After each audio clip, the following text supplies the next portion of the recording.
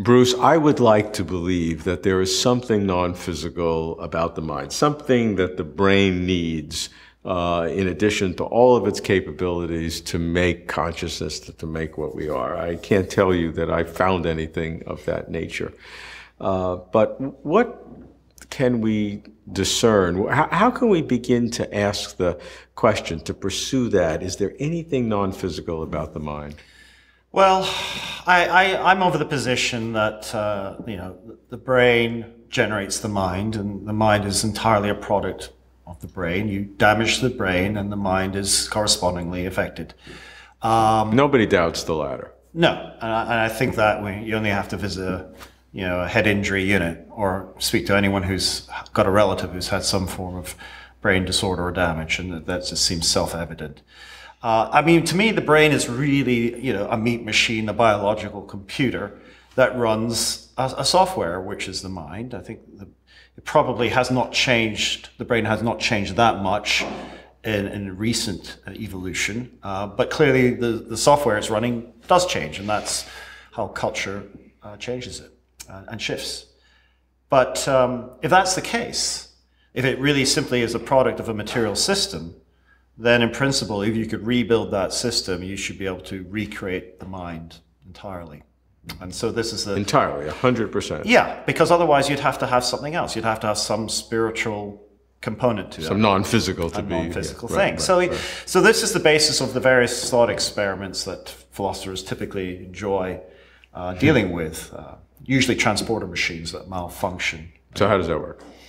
Well, one of the classics is to have a machine which transports you from Earth to Mars, and then you just, a little bit like Star Trek, I suppose. So you beam up to Mars, and on occasion, let's assume the teletransporter malfunctions, leaving you on Earth, but somehow rearranging molecules up on Mars to create an identical you with the same body, and most importantly, with the same brain. In those situations, the question... Down to the last atom... Exactly. Spin of every electron is exactly the same. Exactly the same. Now, of course, I'm not saying that's ever possible, but it is an interesting idea to consider that, well, if that ever happened, where would you be? Well, you would say, I'm still on Earth. But then who is up there in Mars? I mean, would they have the same mind? It's a kind of interesting conundrum to imagine. Well, if you think about that, one answer is that if it's only... Because they both say the same thing. They would both say that I am the continuing person, and I don't know who that other person is. Right, right. But if you're in Mars and you have to fly back down to Earth, then you can't be the original person. So what happens? You suddenly lose your identity. It's an interesting intuition pump, as they say. People who believe that there is something beyond the physical brain would say that that type of a scenario, different experiments, you can divide the brain in half and each go into a different body. Yeah. And since each half of the brain can be alive, each one would think it's the original person. And so they would say that since you can't answer that question, nobody can answer that question, either with a brain or with a teleporter that doesn't work and it creates a duplicate, there's a further fact that you have to know. Because there is an answer. What's the answer? The answer is that if you have a split brain that both people are really you, which doesn't seem logical, neither are you, which is possible, or one or A or B. So only 4 possibilities. It's not like thousands of, there's only 4 possibilities. And 1 has to be right, and 3 have to be wrong if you would really do those experiments. Right.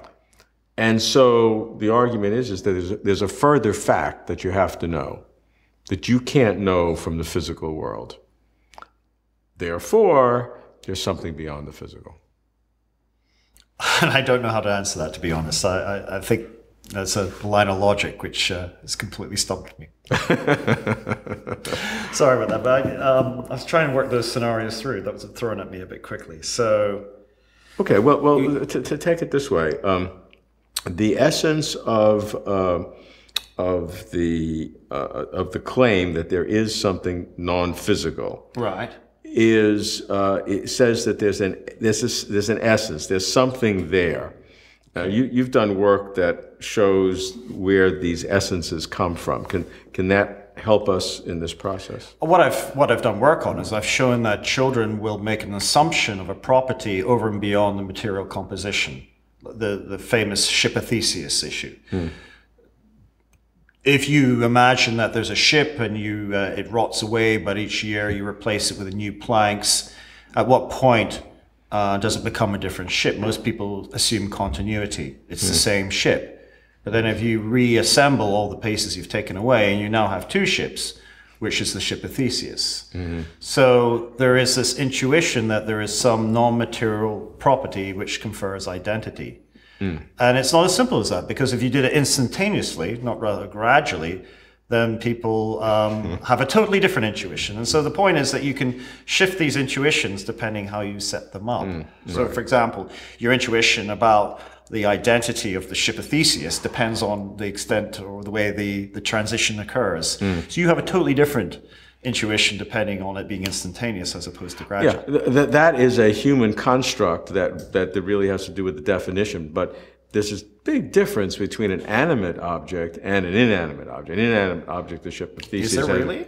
Oh, that's a good question. I mean, is there a difference? At what point do you die? I mean, is there a real? I mean, that's a definitional issue, isn't it? That may be a prejudice. That's a good point. I mean, maybe that has a prejudice. Maybe I'm building in a prejudice that I want something to be there. So what your claim would be there'd be no difference between the ship of Theseus and my body. So if you replaced every neuron in my brain in the same way that you replaced it, that I'd be exactly the same person. I suppose what I'm saying is that the world is full of matter and continuous states of change, and we chop it up into ways which make conceptual sense to us. And the intuitions that you derive depend on what kind of baggage you bring to the question. So I'm not saying there's a right or wrong answer there. It's just there's always a right or wrong answer. To which question? To the question of is there something non-physical about the mind? There's a right and a wrong answer. Well, not one that we can prove. Maybe that's one step further, but there is a right or wrong answer. We may be able never to know it, or you may never be able to prove a negative, but there is a right or wrong answer. And, I may have a hope, and that may be totally wrong. Okay. Well, now we're getting to a realm of argument on the falsity of right and wrong answers. Yeah, I'm way out of my comfort zone here, so I'm not sure I'm going to be able to address this. There's a right and wrong answer to there being a material. Well, don't you need to be able to verify something for it to be right or wrong? That's very nice, and in most cases we do, and that is science. There's nothing in science that will violate the principle you just said. Nothing in science. Right. I agree with that for sure. The question is, are there significant truths, like the truth of a non-material something connected with our mind, that is outside of science, that is true and non-verifiable? I'm saying that's a possibility. And for you to say that there's no possibility of that, you would have to believe that ultimately a computer can be built out of any material. Yes. That would be as wholly conscious as you are today. Well, yes, that would have to logically follow. Otherwise, I'd have to concede that there is a non-material property, and that's what... I think that's terrific, because a lot of people don't do that. Right. A lot of people will say that the mind is just the brain, there's nothing non-physical about the mind, but then when pressed, they'll say they don't know if a computer could ever be conscious. Well, then I would have to say that ultimately it would have to be. It would have to be. Absolutely. In the same way as the 1,000 beer cans all sort of connected up and resonating just like a neural net would become conscious. Yes, because otherwise, well, what else is there? And if you're of a spiritual position, that's fine. You can have the soul and whatever non-material elements you want to add to it. And the only way you can get out of a computer or a trillion beer cans or whatever not being conscious is to say there's something not physical about the mind to begin with. That's right. That follows. So we agree. We do agree. I wasn't sure I wasn't sure that I agreed. Okay. All right.